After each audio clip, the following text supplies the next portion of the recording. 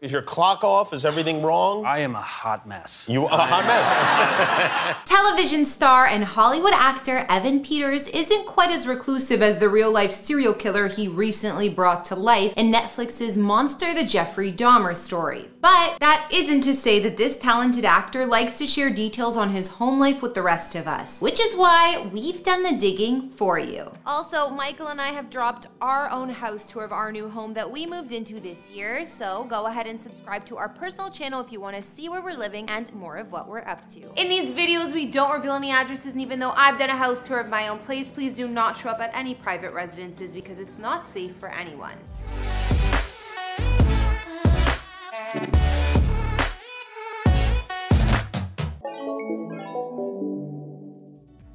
Evan moved to Los Angeles in 2002 at the age of just 15 years old, hoping to become a child actor, and at the time it wasn't exactly a decision he had put a lot of thought into. He explained to Issue magazine, "I look back and realize it was quite a life-changing decision that I just made sort of willy-nilly. I just thought it would be awesome and fun to come out here and act." Moving from LA to Missouri, Peters had to adjust to a major culture shock. Everything from the diversity of the people around him to the heavy traffic and of course the booming art scene. 10 years later, Evan would meet and fall in love with his co-star on American Horror Story, Emma Roberts.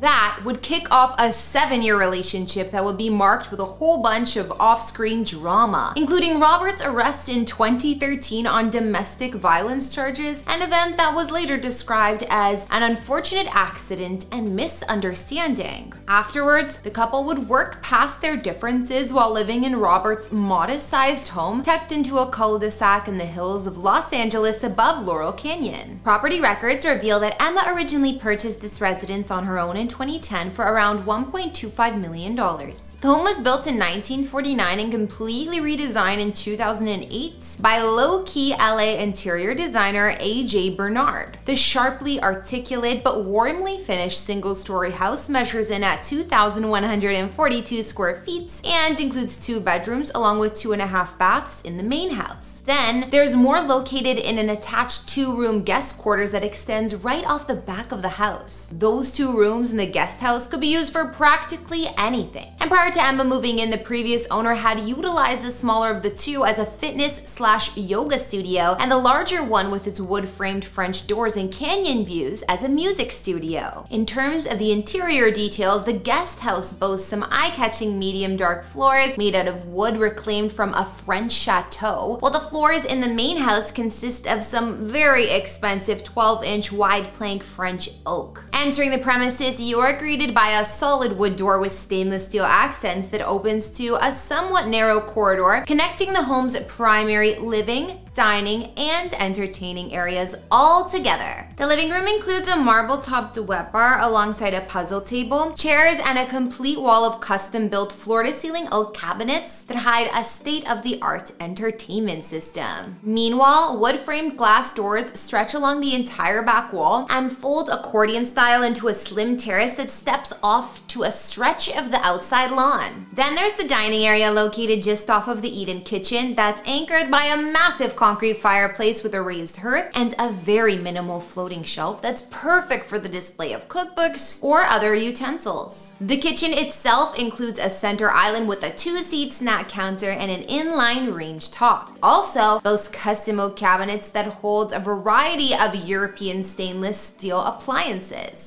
And the countertops might just be the most jaw-dropping part of the main house, and they're crafted out of Calcutta gold. Each of the 2 main bedrooms include their own well-equipped, if not huge, ensuite bathroom. The spare room offers a sliver of windows set just above eye level and makes use of a standard-sized washroom with old-time honeybee floor tiles that don't exactly contrast all that well with the contemporary and custom-built oak vanity. The nearby master suite is big enough to include its own sitting area with built-in floating bookshelves. In fact, the room is so big that it even spills out into the backyard through a complete wall of folding, floor-to-ceiling, wood-framed glass doors. The attached skylit master bath boasts more Calcutta gold in the form of a vanity, as well as a curtain wall of frameless glass that separates the bathroom area from an oversized steam shower with marble bench. As for the outside, it might not be huge, but it's still a decent size and incredibly flat, especially for a home in the Hollywood Hills. There was even enough room for Emma and Evan to potentially add a pool, but they never got around to doing so.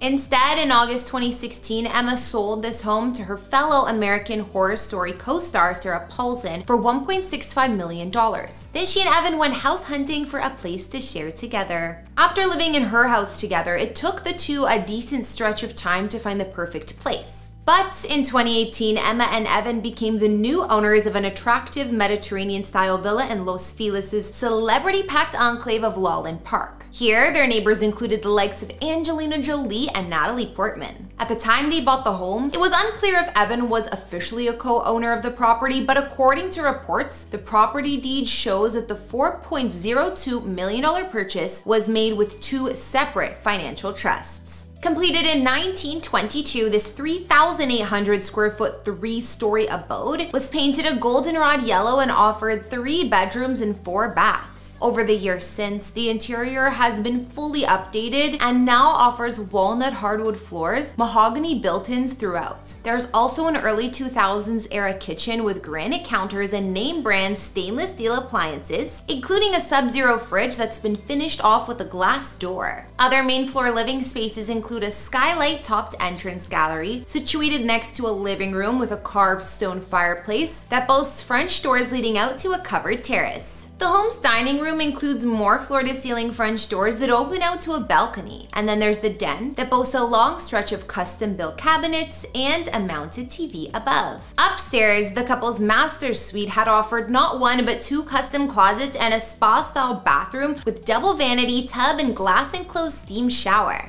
A bottom-level family room offered another spot to rest and relax with its travertine tile floors and an accompanying walk-in wet bar that opened through French doors to the lush grounds out back. Here, there was a tree-shaded swimming pool with a separate infinity-edged circular spa. There was even an outdoor kitchen and bar area that could be enjoyed with visiting guests or while out walking through the terraced gardens laced with stone pathways. Unfortunately, only about a year or so after buying this home together and moving in, Evan and Emma's relationship finally hit its breaking point. They called things off in March 2019, and an insider would tell Us magazine, Emma and Evan were heading for a split and now are just friends. Evan has moved out. It wasn't a bad breakup. Emma would move on to date and marry another fellow actor, Garrett Hedlund, while Evan isn't really officially seeing anyone new as of right now. I mean, he's been linked to pop star Halsey, but that didn't seem to be as serious as what he had with Emma, and by all accounts, their relationship was very short-lived.